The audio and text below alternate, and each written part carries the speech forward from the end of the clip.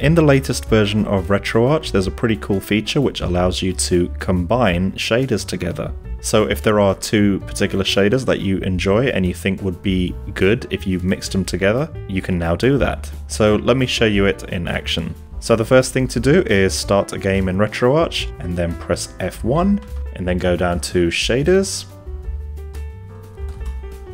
and then load a shader of your choice. So I'm going to go to CRT and then I'm going to load up CRT Royale.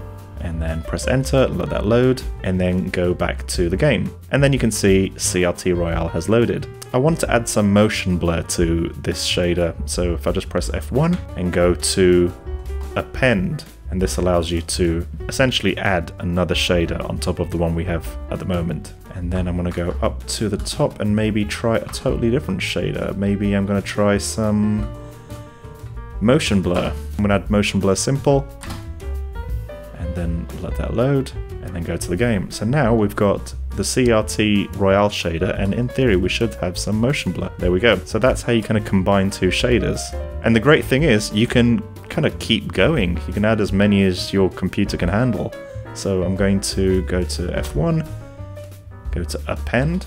Maybe I want to add a VHS shader on top of that. So I'll go to VHS, press enter, let it load.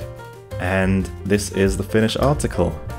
There we go, so we have our scan lines, we have some VHS artifacts, and we have the motion blur. I just want to show you one thing. If you go to F1, depending on whether you're appending or prepending, must determine which order the shaders are, kind of layered on top of or beneath each other. And then once you found a combination that you're happy with, go and save it. If you do create any interesting combinations, please drop them in the comments section. I'd love to try them.